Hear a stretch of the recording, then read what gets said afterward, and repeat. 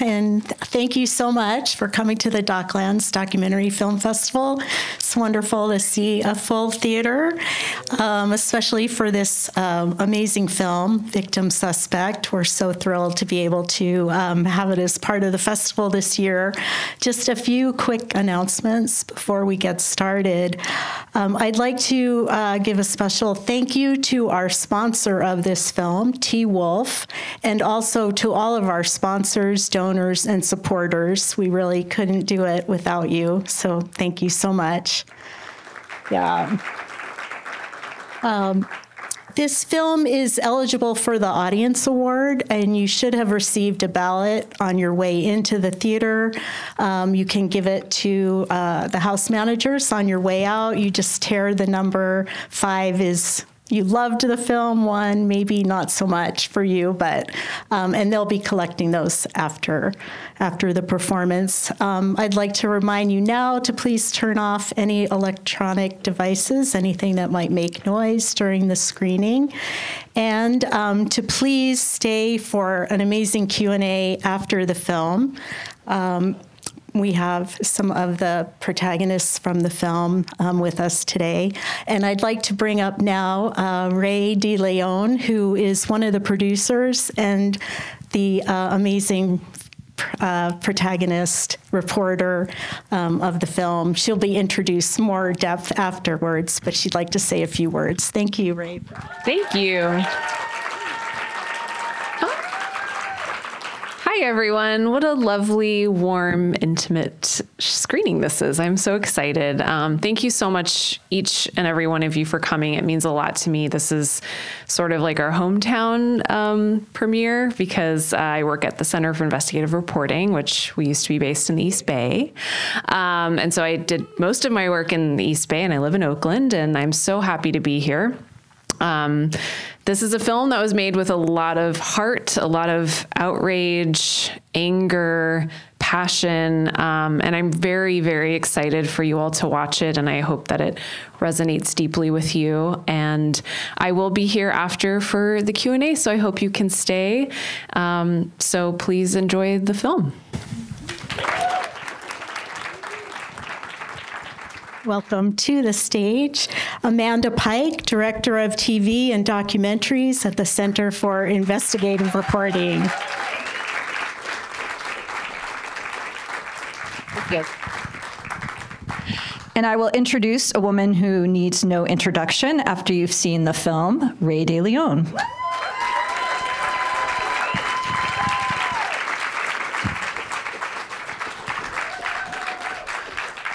Ray and I will talk for a little bit, and then we'll open questions up to the audience. So as you probably know now, Ray is a reporter and producer at the Center for Investigative Reporting. We've worked together for about 8 years there. She first started out as an intern in 2013, then came back in 2015 as an associate producer, worked her way up through the ranks. And then this was her first solo investigation. And now it's on Netflix, no pressure. So much we can talk about, and so much we've been talking about. We've been working on this film together for 5 years. You know, one of the things that struck me, it was a highlight of the film, was your interview with Detective Cotto. And I know we talked the night before that interview, and you were really nervous that he was going to walk out or shut down, or, you know, it wouldn't happen. But you can't tell, because in the film, you're completely unflappable and just look completely in charge of that interview. Can you talk a little bit about how that came about and what you were thinking as it was going on? I had tried several times with emails and texts to talk to him. And then I don't know if it was the Netflix appeal or what, but he agreed this time. And so I just remember, you know, I was really worried that he was only going to give us a half an hour. And I was like, how are we going to get through this? And so we sat with him for several hours, like 4 hours, because he talks, he could talk. And I was very grateful that he did. I I was like sitting in the car and the crew was setting up. And so I was going to come in, like it all kind of felt like there was a lot of pressure, and I was going to come in and say hello. And I didn't know if he was going to recognize me. And, you know, I don't know if he did still, but yeah, he was very proud of his methods. So I learned a lot. It was very illuminating. There was so much that didn't make the 90-minute cut of the film, as you can imagine, especially after 5 years. One of the cases, so the case that Detective Cotto worked on, the Nikki Ovino case, and she's the one, you see her briefly, I think, where he says, puts his hand on her knee, a pretty girl who wouldn't want to grab your arm.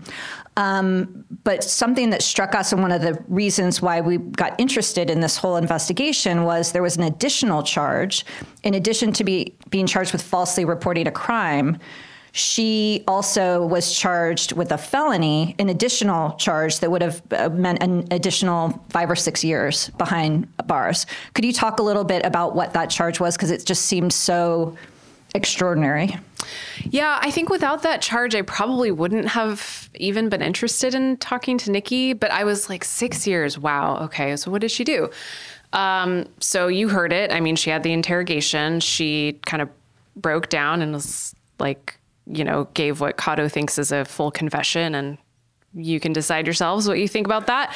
But then in addition to that, it was because she had just requested a rape kit and had gotten the rape kit. And that amounted to tampering with evidence. Even though she hadn't touched it, she hadn't done anything to it, she lied to the nurse by presenting herself as a rape victim.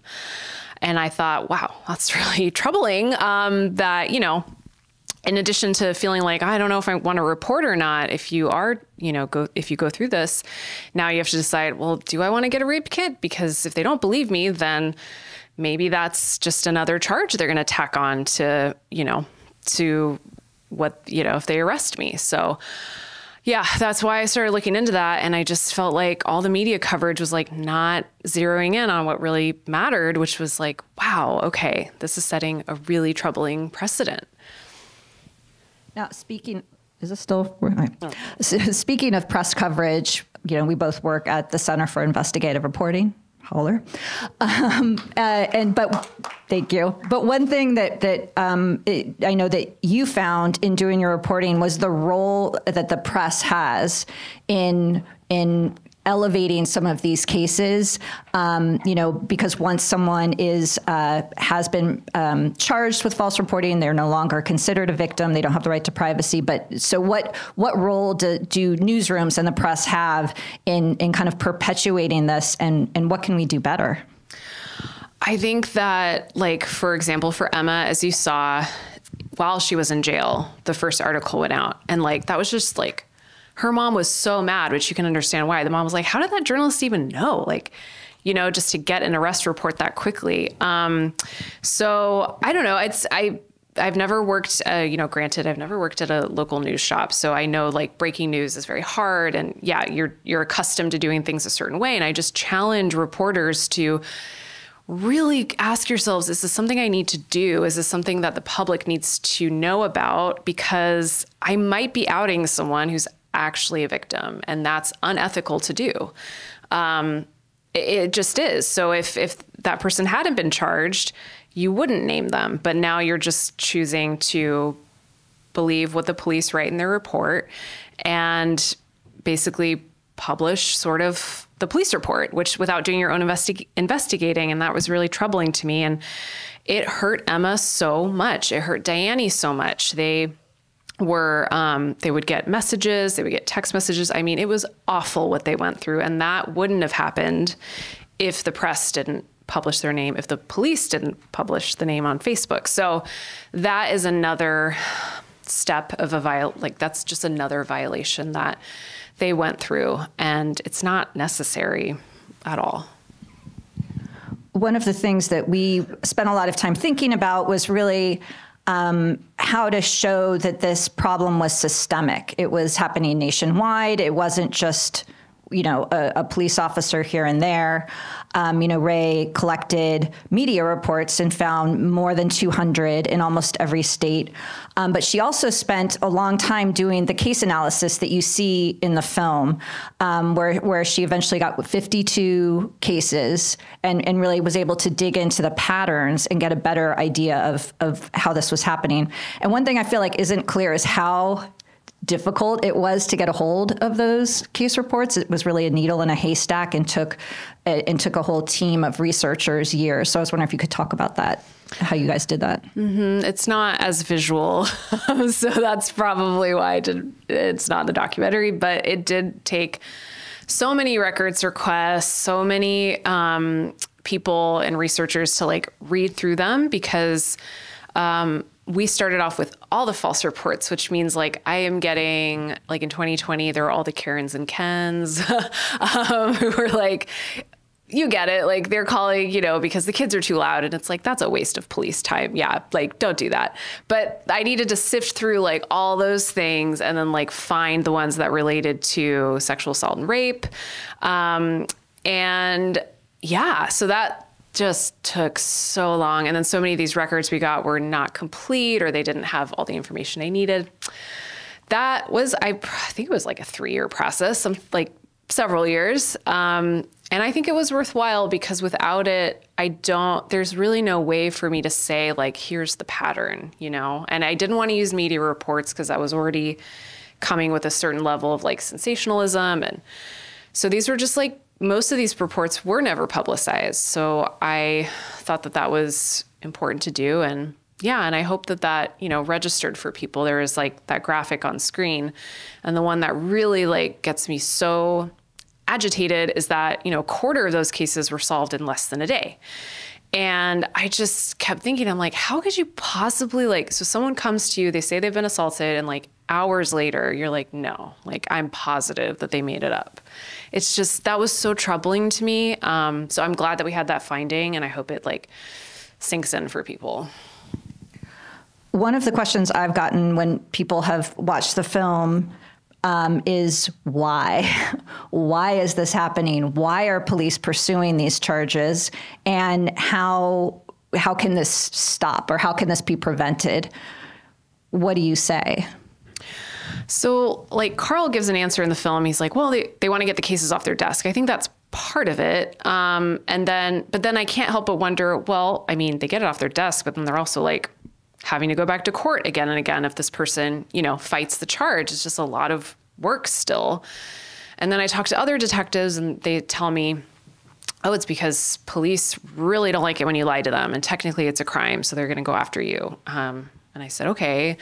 And then also I saw whenever cases like these were published, the public really supported the police in that choice. They were like, good job. Like, you got one. Like, thanks, And so it was just so weird to like see all of this. And yeah, I think it all plays together. It's very, it's like, it is a systemic problem. And so there's many things playing into it. So I do think it is complex, and I don't think there is a simple answer to it. But experts like Lisa Avalos would say training really would help. I don't think it would necessarily like fix everything, but I think it certainly would help. I did see that as another pattern, was that these officers, I was listening to them talk to these people, and I'm like, that is not at all best practices. Like, never heard of you asking a victim this, or telling a victim, like, this is, wow, Suspect didn't want to be interviewed, so yeah, never mind. So I guess I'll just charge her because she confessed. I mean, yeah, like I was so surprised. And then, yeah, like Cotto did admit, he has not had any training in how to do sexual assault investigations since the 90s. And like, there's a lot that's changed since then. There's a lot of updates that he needs to learn. So I do think that would be one element that helps. And beyond that, I think it's going to be like legislation maybe, but I do think there's a lot of smart people out there that are not me and will, think about this. And so I hope they do. We're going to open it up to the audience. Is there a microphone to go to people? wait till the mic comes to you. We will not answer your question someone in the back until you have a mic. I'm wondering if an important difference would be if there were women investigating and not these are all men that handle these reports. That's a really good question. Thank you for bringing that up. I have seen women detectives do it too. In fact, the two 12-year-olds that were charged were charged by two female detectives. I don't know. I think women hold the same rape myths that men do. I do not think that they're necessarily better because they're a woman. You hear this about jurors. It's like, someone who's trying to prosecute a sex crime, they're careful about who's in the jury because female jurors tend to be more judgmental of a female victim than men are because lots of reasons, psychological reasons. So yeah, I think that plays into it. I have to say, I'm not certain that would help necessarily. It may not make it worse, but yeah. Any other questions? I don't know what you're going to do next, but I really, really appreciate beyond measure the teamwork that you've had and the fact that CIR stuck with you all for 3 years and found the funding for you to do this. It's absolutely transformational and breakthrough. Obviously, I'm a feminist who's here to applaud because I know that it's a very complicated world you all live in yourselves in the investigative journalism field. And this is a fantastic breakthrough for all of us. We're very grateful. I have no question. I have only appreciation. Thank you. And it is true that we had a question down here. It is true that we would not have been able to do this work in any way, shape, or form without the support we had at the Center for Investigative Reporting to give us the time to dig into this investigation. Ray actually was working on many other stories, pursuing this in the meantime until she had enough to kind of work on it full time. She had the benefit of some incredible veteran reporters to draw on and to learn from. And we had some incredible editors, data journalists, and it takes a village. It took so many people to make this happen. And there are very few places that, are like CIR and do this kind of work. I am not going away. I keep telling my sources that because there's several cases that I can't shake because they're so just troubling. And so, yeah, they're not in the film necessarily. They're not in the radio piece that I did.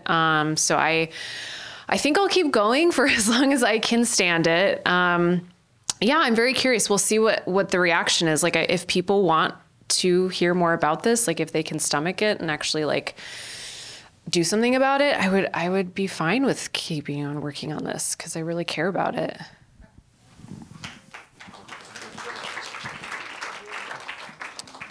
Yeah, just a fantastic case of investigative journalism. So thank you very much. Very impactful. I was curious, at what point did your process decide, hey, this would be a great documentary? And how did shooting a documentary as you're doing in investigative journalism kind of change the process or enhance the process for you? So Amanda was on this with me from the very beginning. So at first it was like, I have this case. It's kind of weird. And then, we thought it would be one story.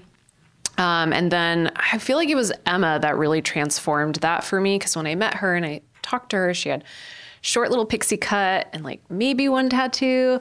And she was really I don't know, just I could see her just finding her way how to talk about this still. And I saw her every time I talked to her, she just sounded different and had more, she had done so much reflection. And so when I met her, I thought, oh, okay, yeah, you can tell your story and you got this, you can hold this. Then, yeah. And then I kept meeting other people and the interrogation footage, that was I don't know what we would do without that. I mean, sadly, people need to see it to believe it. And that was really powerful for me too, because I would read the police report and I'm like, that's not what she said, or that's not the context, in the right context that you're giving. So yeah, I feel like she changed things for me. And originally, it wasn't envisioned for Ray to be in the film, actually. Journalists don't really like to talk about themselves or put themselves forward. But when we brought the film to Netflix, they were saying that you have all of these disparate cases, and she was really the one element going through. And we realized this following her reporting. She would call advocates or experts, law enforcement, and they weren't aware of all of these other cases. Like she was the spoke kind of with everything around it, and they wanted to show that unfolding process of her investigation. And after some thought, Ray agreed to be in the film. But that was definitely a very different, transformative part of the process. One more question here. Question. Is someone over here? Oh, I'm sorry. Hi. Sorry. No, that's okay. Sorry. I should stand up. Hello. Sorry, I have something caught in my throat, so I'm going to try and get through this really quickly. That was really wonderful and really upsetting, but I'm so glad to be aware of the issue. And I'm wondering if you're aware of any advocacy groups on the other side that are educating young women about their rights in these scenarios and these techniques, sort of the way that self-defense classes can have a huge impact at that age. That is a very good point. I am not aware of people like educating anyone specifically on like, hey, you could be charged. Here's what you can do to protect yourself. But there are absolutely like, I met some incredible advocates who are in the room when they're being interviewed. And I do think that makes a difference a lot of the time, not every time, but I do think it helps a lot if you have someone there with you. Emma was by herself. Diane was by herself. Nikki was by herself. So I do think that was like another theme I noticed. I think that's another like tool that we could, that someone could use the film for. And we're definitely thinking about like how to do that. We have an impact campaign we're working on that I think could be great, really helpful. And I don't know. It's very, I've thought about this too. I'm like, what advice would I give to anyone? And it's such a personal decision if you're going to report or not to begin with. And if you are, I do think you should know what can happen to you, sadly. I think all of us should go into pretty much every police interaction very skeptical, based on what I've seen. And I wish there was more out there. So the film will be on Netflix starting May 23rd. So, so you're getting a sneak peek before the world. So we'd love to engage you if you thought the film was worthwhile, if you enjoyed it, if you think it's important. Please spread the word in your network. We really want this to get out to the widest possible audience. And, we're hoping for some real world impact around it. Thank you for coming. Thank you, everyone.